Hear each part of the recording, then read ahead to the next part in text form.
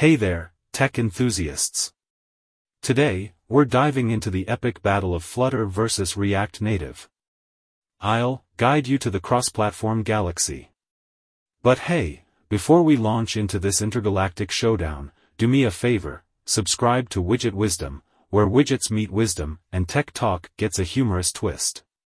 Now, let the cosmic clash begin. React Native, the Jedi of the cross-platform realm. So, React Native, the mobile app powerhouse introduced by Meta in 2013. It's like the superhero of the coding world, using JavaScript to bring Android and iOS platforms together in harmony. Major players like Facebook, Instagram, Uber, and even the big W, Walmart, swear by React Native's superpowers. Advantages? Oh, they're galactic. Reliable, native UI elements, hot reloading for rapid changes, it's like the app development equivalent of a light-speed chase. But beware, the dark side lurks. The UI can be as tricky as navigating an asteroid field, and the framework is still evolving. Choosing additional libraries is like navigating a map without coordinates. Flutter, the rebel alliance of UI awesomeness. Enter Flutter, the mobile UI framework from Google, the fresh face in the cross-platform arena. It's like the Rebel Alliance, fighting for flexibility and expressive features. Released in 2017, it creates interfaces faster than the Millennium Falcon can do the Kessel Run. Flexibility, scalable widgets, and GPU rendering make Flutter a rebel with a cause. It's like having your own Droid army building desktop apps, progressive web apps, and single-page apps.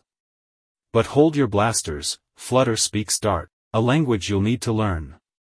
It's like learning a new alien language, but don't worry, I've got videos on Dart, Flutter, and React Native on my channel, the Jedi Archives, if you will.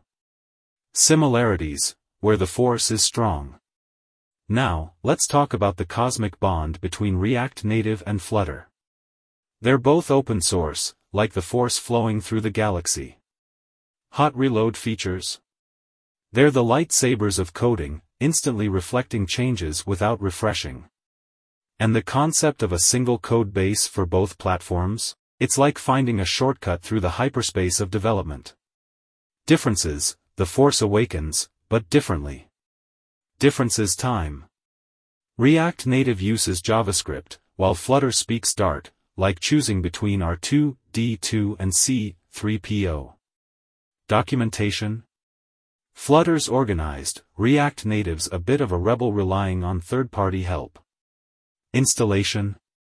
Flutter involves a bit of GitHub magic, while React Native is a simple npm install away.